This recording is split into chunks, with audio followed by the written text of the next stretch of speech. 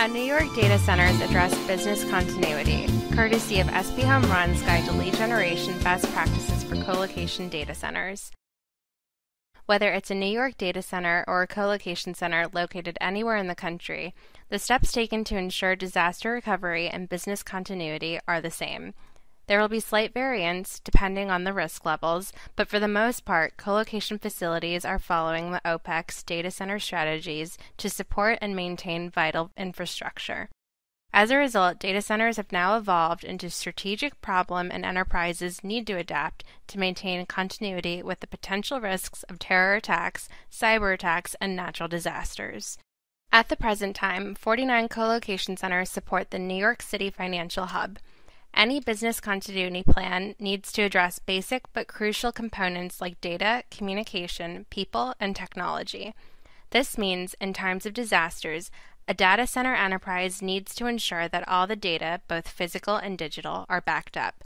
This data also needs to be easily accessible by staff during the downtime, and communication protocols need to be established to make sure every employee can be contacted.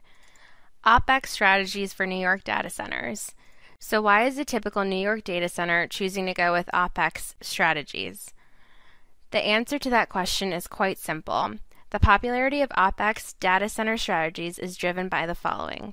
Number of managed devices, equipment and space increases expenses. Number of managed ports, cabling increases expenses. Administrative touchpoints, reduce human error.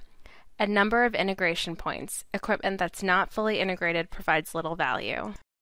To keep going during times of emergency, a data center in New York will most often have a plan in place to react to the situation. Colocation providers in the area will have a place that essentially covers the following. Prioritize response, what needs to be done first to get back online. Plan for the highest effect, not plan for every specific disaster, but in general to cover everything. Plan resources, ensure second and third backup options are ready to respond. Multi-source all connections, data should be dependent on multiple paths and providers. Service-specific backup, critical applications might need a geography load balanced backup. Further, when coming up with these contingency plans, it's a good idea to start thinking globally. It is much easier to keep going if the process can be easily replicated around the world. It is much easier to repeat a standard process with a colocation center that has international standards for their services and resources. Other elements to consider. A New York data center needs to be cost-effective, so it's always important to develop a plan that will focus on revenue-impacting processes. You can basically do this by conducting a business impact analysis.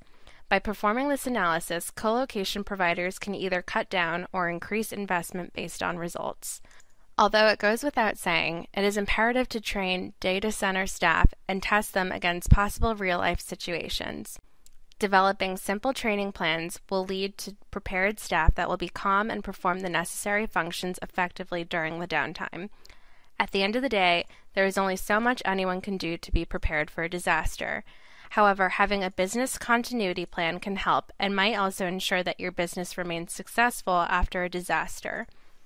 What challenges have you experienced developing a business continuity plan? Let us know your thoughts in the comment box below.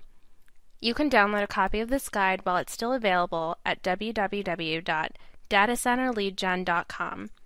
Thanks so much for stopping by and tuning in today to learn all about how New York data centers address business continuity.